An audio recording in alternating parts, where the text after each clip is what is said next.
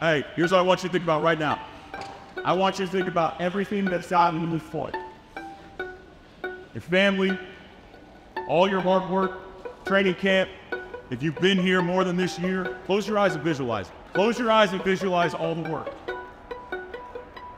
Now open your eyes and look around. You fight tonight, every single play. Play in, play out. Trust your preparation. Trust everything that we've done. And always remember why you're doing it.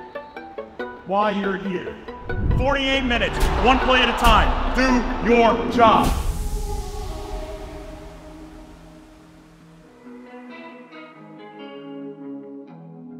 Earlier in the program's history in 2013, 2014, we were very new and just trying to get on the map. Now we're looking for the top 25 teams in the country to come in and play us week in and week out.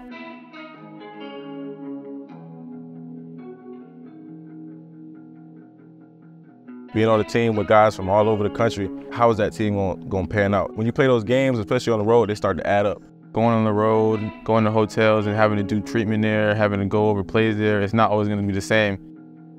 We've had a difficult schedule to start the season, there's no question about it, and that's exactly what we want, right? We want to be able to play the best competition on a week-to-week basis, and for us to have the opportunity to go on the road to do that, I think it's been fun, right?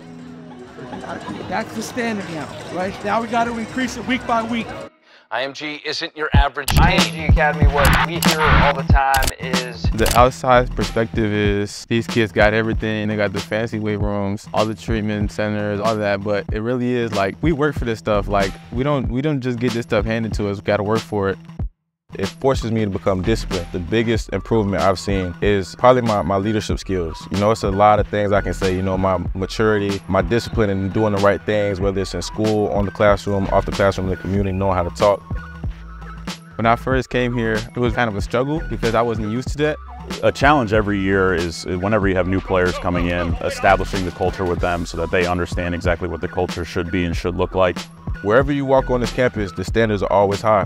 What are the behaviors that they're going to exhibit on a daily basis to achieve their own personal goals? When you go to the next level, you're not going to be the best guy there. Just like I wasn't anywhere compared to the best guy coming in last year, so I had to work for that.